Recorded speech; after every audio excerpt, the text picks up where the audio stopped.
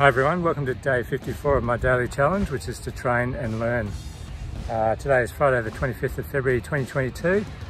The training for today is just finished a 10k hilly run. As you can see, very sweaty today. It's in the heat of the afternoon, so it's been a hot one, and to top it off, in the first k I cracked something in my ankle. I kind of twisted a ligament or something, and had a short pause to play with it and thought, oh, it's not going to be a permanent injury, so see if I could run through it, and it ended up getting better as I warmed up. But it was a bit of a hobble run, heat run, painful 10k. So it goes hand in hand with the thought for the day, which is just revisiting digging the cave. And digging the cave is something that I heard from I can't remember the name of an Ironman triathlete who does obviously a lot of caves, a lot of training. One of the world's best triathletes that was, and she was saying that she trains, the reason why she trains, she does all the kilometers leading up to the point where the pain really kicks in and it starts to really hurt. That's where she starts digging out the cave. So rather than where some people might think you hit the wall, you know, that's where you're starting to hurt, she sees the wall as something that she can dig through, and she can really dig out the cave and make the cave bigger for next time. So the next time she trains, she knows she's expanded the cave from last time, and all she has to do is get to that point where the wall of the cave is and dig a little bit more out again each time, and she has won world championships and things with that mentality.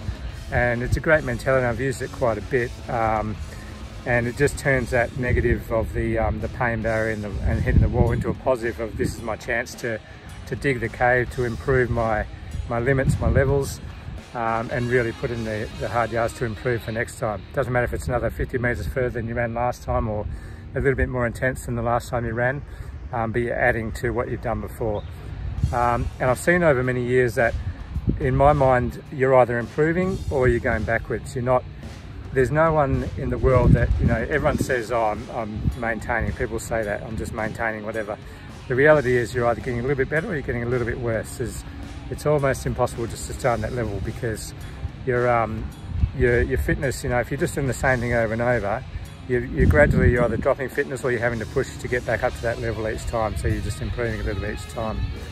So if you look at digging the cave, that's really improving.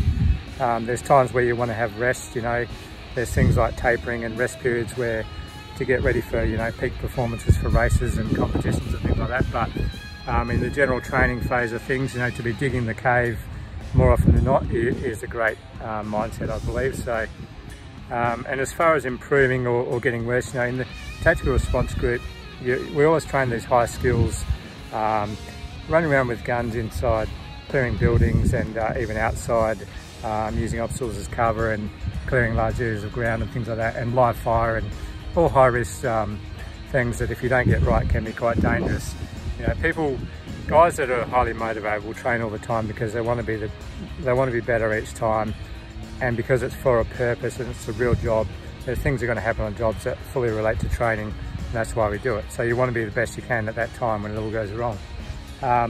When guys maybe lapsed from training, or they got tied up in projects and just got distracted from training the basics, often enough you could see that their skills, they might have been at a certain level, and then within a few months their skills start dropping, and they start losing the basic, losing the fundamentals. So it became very obvious that you don't train skills, you don't, you know, get to high levels in different things and stay there. You either improve, you keep improving, or you drop off.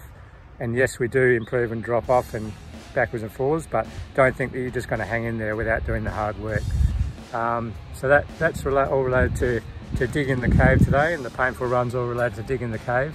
The 20k Rottnest swim's on tomorrow, and I'm paddling for a solo swimmer, first time solo swimmer, so I'll be reminding her of that mentality, that she's going to be digging the cave before we get to the finish of that race for sure. So thought for the day, take it or leave it. I like to use it in the painful periods, and I'll see you tomorrow.